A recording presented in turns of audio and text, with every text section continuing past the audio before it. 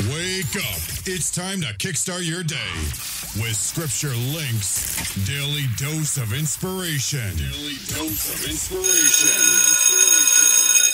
Good morning and welcome to this brand new day. This is ScriptureLinks Daily Dose of Inspiration for Tuesday, September 24th, 2019. And as you wake up and you start this brand new day, thank God for this day. Commit this day to Him. Use this day to bring glory and honor to our Lord. And use this day to share your faith with someone and encourage somebody. And while you're at it today, give God praise. Because He is worthy of our praise. He is worthy of our worship. He is worthy of our thanksgiving. Our scripture reading today is taken from the Gospel of Matthew, chapter 27. It's verses 39 through 43. Scripture says, "And they that passed by reviled him, wagging their heads, and saying, Thou destroyest the temple, and buildest it again in 3 days? Save thyself, if thou be the Son of God. Come down from the cross. Likewise also the chief priests, mocking him with the scribes and the elders, said, He saved others. Himself he cannot save. If he be the King of Israel, let him come down from the cross, and we will believe him. He trusted in God, let him deliver him now, if he will save him. For he said, I am the Son of God." Friends, as we see Jesus hanging on the cross here, it's a sad thing as to what happened in front of him that day.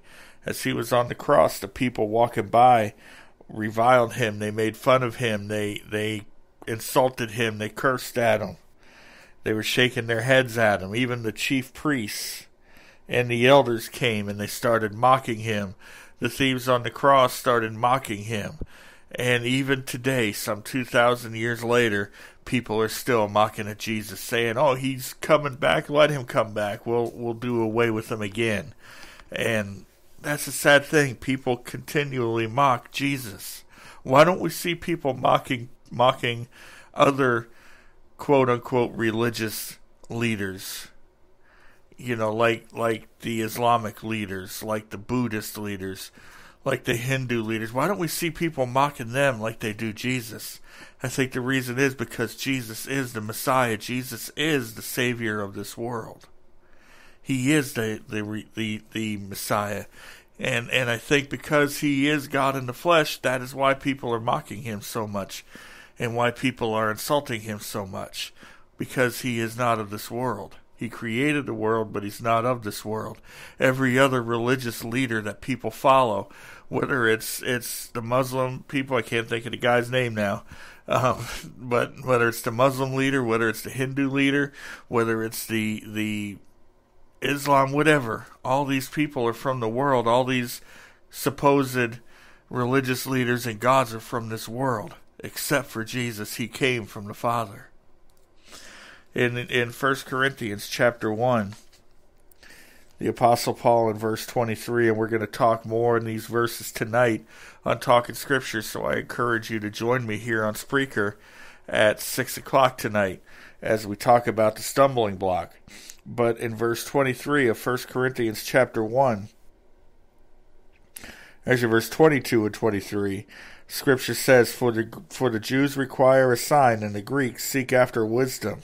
But we preach Christ crucified, unto the Jews a stumbling block, and unto the Greeks foolishness. Why is Jesus crucified a stumbling block unto the Jews? Because they require a sign. Jesus was on the cross, and we remember hearing the Gospel of Matthew, the religious leaders said, Hey, come down from the cross, let your Father save you, then we'll believe you.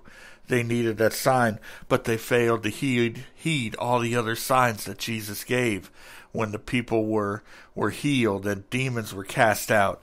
And Jesus did all these miracles, and they had the blinders on. They didn't want to believe He was the Messiah. They didn't look at His signs as signs to prove He is who He is. And it says the Greeks seek after wisdom. It doesn't make sense what God had done. It doesn't make sense that God had provided Jesus to die on the cross. No, it don't.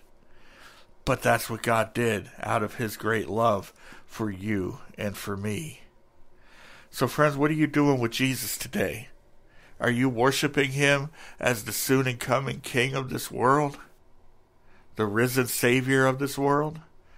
Or are you mocking Jesus and looking at him as nothing more than a story thought up by humans? Think about that as you go through this day, and remember, get into God's Word and allow God's Word to get into you, and then share that Word with someone today. Have a blessed day. Go deeper in your Bible study with Talkin' Scripture. Live, Tuesdays at 6 p.m.